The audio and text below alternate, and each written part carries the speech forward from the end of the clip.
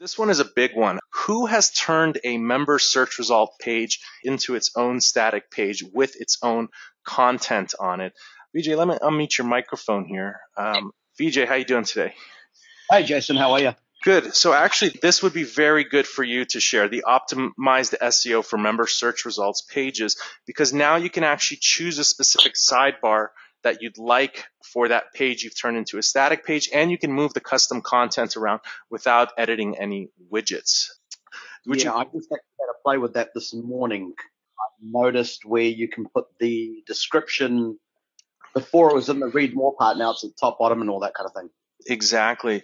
So it's good to hear that you're doing that on your site. And once you've got that all sorted out, would love to see how you're taking advantage of that.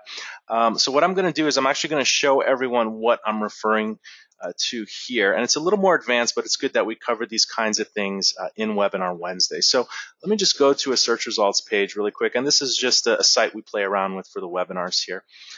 So let's actually go to here, Stacy Hartwell. Okay, great. She has some breadcrumbs up here. So this would be a search results page for United States, New York. And what you can do is what you see here is there's content up here that I've added. It says this is awesome content about New York.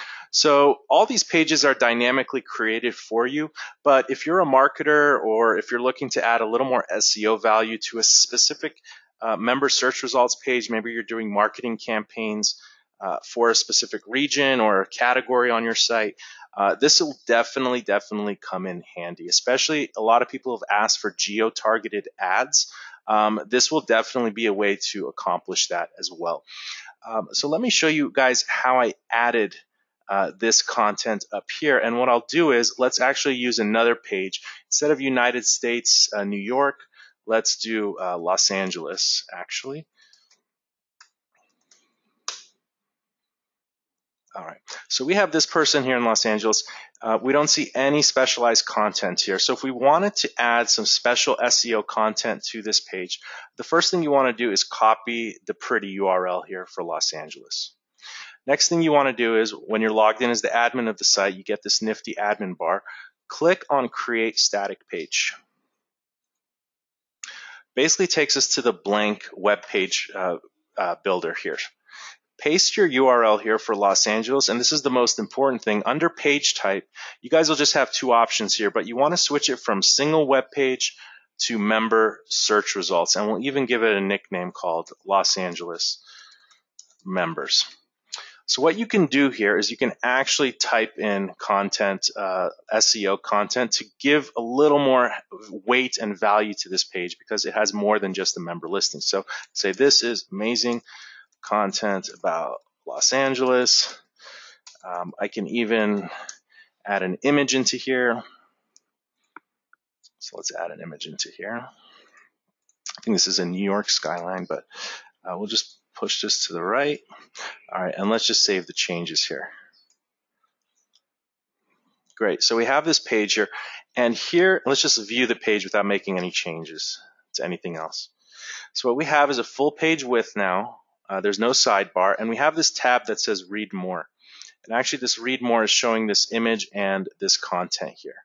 But what's really amazing now is, until now, you were stuck with the sidebar that all the rest of your listing search results have when you turn it into a static page. What you can do now, and what VJ is probably going to take advantage of, you can actually, under the display settings here, under show sidebar, you can actually decide to show a different sidebar for this page. So you might create a sidebar just for California or just for Los Angeles that has ads related to California or Los Angeles, or it might be category specific like doctors or lawyers, or however granular you want to get with this. You can create sidebars that have the widgets or the banner ads just for that particular area. In this case, let's just put the lead page sidebar just so it's something different. And also we can choose the orientation if we want the sidebar on the left or the right of the content. Now, over here for custom HTML placement, so this code that I've added here just happens to be inside that Read More tab over here. So you don't really see it, and that's how it's been set up so far. With this amazing tool, now you can actually place content above the member search results or below, or above the body content, which would mean above the sidebar and the member search results. So you can really get a full width view of that. And let's actually do that together, the above body content, and save the changes. All right, let's refresh the page here. We should have a sidebar on the right. And we have, this is amazing content about Los Angeles. Now I want to nerd out just a little bit, and I don't want to take too much more time on this, but this is super valuable for people that want to create landing pages for specific cities and specific categories. So you got your sidebar covered there. Let me show you guys something super cool that you can do. And again, this is a little higher level for developers and designers out there. The stuff I did right now is just adding content. Anybody can do this. But let me really show you the power of this tool here. So I'm just going to do a little CSS here. Again, this is a little higher level here, but I think it'll be super valuable. So the top content here has its own div. It's called page content above body. And because this is its own page, if we scroll down, we can have custom CSS on this page. So I'm just going to go to my home page real quick. And I want to copy the CSS that's making this background image here. I think you guys can tell where I'm about to go with this. And again, I'm just nerding out on some of the code here, but it's just because it's so cool that we can do this stuff. So let me grab this image, copy image location, and we're going to use this image as the background image. And what I'm going to do is actually clear all this, and I want to center my content. Let's say, welcome to everything about Los Angeles. Now remember guys, this editor also supports placing widgets in it. So you might sometimes, instead of making out a whole web page here using the editor, you might just pop in the shortcode for one of your widgets. So let's do this. Let's increase the font size here to something pretty substantial. Let's make it bold. And I'm going to make the font white.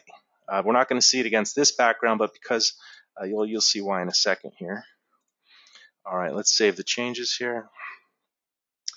And let's view the page. And let's just inspect the code. There we go. So it's attempting to show this background image here. Let me just add some padding to it, and we should be okay. There we go.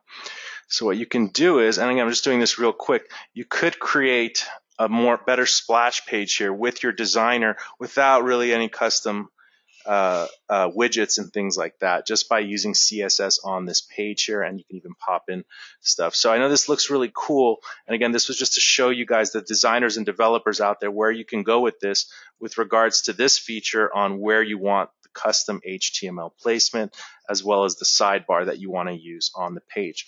So this is just the beginning stages. I think we're going to see some developers do some really cool stuff with this feature here. All right, let's move on. Yeah.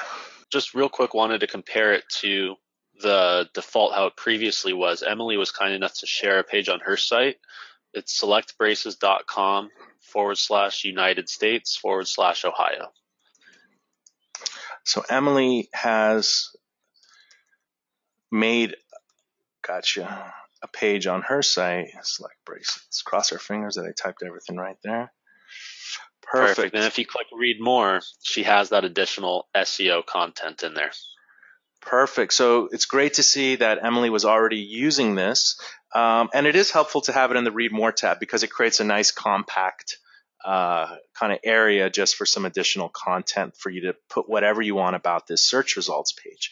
But now if you want it outside or above or below, it gives a little more flexibility and freedom there. So thank you, Emily, for showing that. It's nice. I know a lot of people are using this feature. A lot of people don't know about it, so this is a great way to get the word out about it as well. All right, great share there, Emily, and your site's looking great as well.